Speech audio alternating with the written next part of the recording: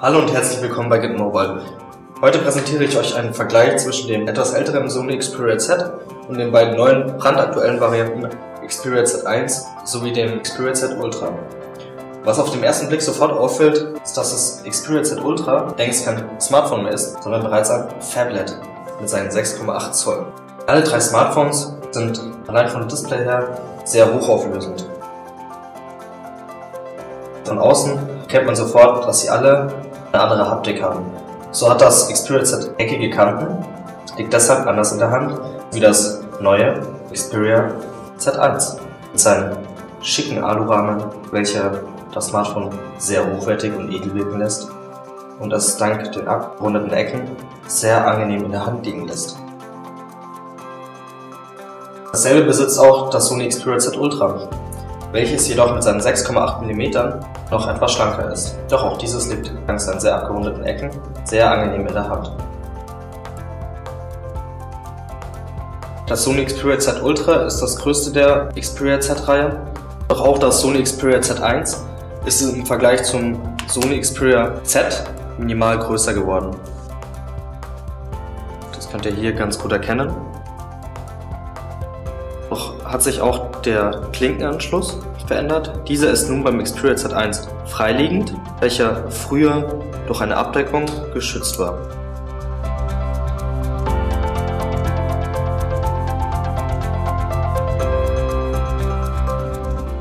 Ein anderer Vorteil des Sony Xperia Z1 im Vergleich zu seinem Vorgänger ist, dass dieses jetzt auch einen extra Button für Fotos mit angebracht hat. Diesen kann ich euch kurz demonstrieren. Jetzt kann ich ganz einfach, indem ich den Button leicht drücke, am Bild fokussieren, verknipsen, abdrücken.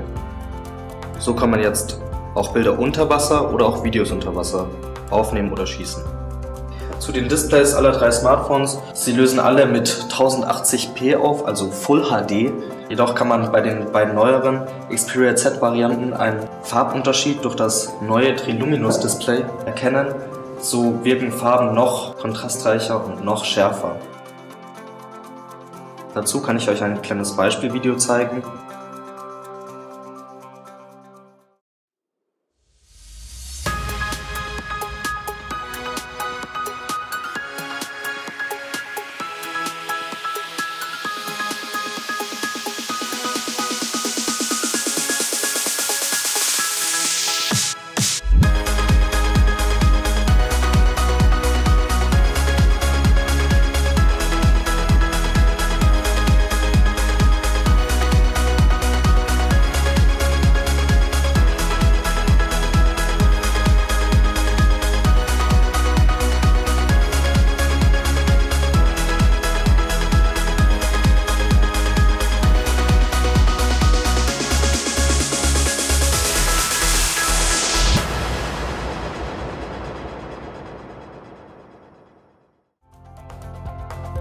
Als nächstes komme ich zum direkten Kameravergleich der drei Modelle. Dazu habe ich mit jeder Kamera ein Foto aufgenommen.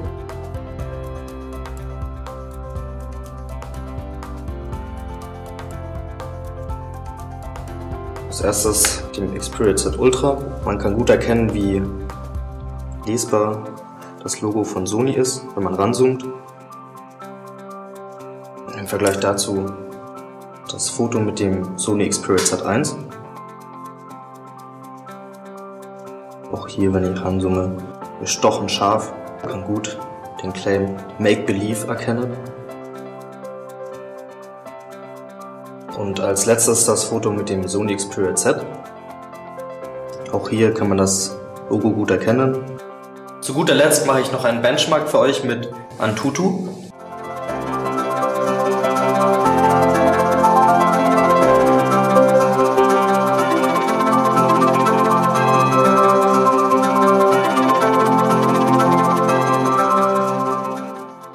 Und hier kann man klar den Sieger, das Sony Xperia Z1, erkennen. Nah dran das Sony Xperia Z Ultra, etwas weiter dahinter das Sony Xperia Z. Wie man klar erkennen kann, sind die beiden neuen Sony Xperias im Gegensatz zur Konkurrenz klar im Vorteil und das mit sensationellem Abstand. Als Fazit, das Sony Xperia Z1 wurde zu seinem Vorgängermodell um einiges verbessert. Zum Sony Xperia Z Ultra, es ist von der Leistung her wie das Sony Xperia Z1, nur als Phablet-Variante. Beide Modelle sind nur zu empfehlen. Alle drei Geräte können Sie auf unserer Webseite www.getmobile.de bestellen. Und das war's auch schon wieder. Bis zum nächsten Mal bei getmobile.de.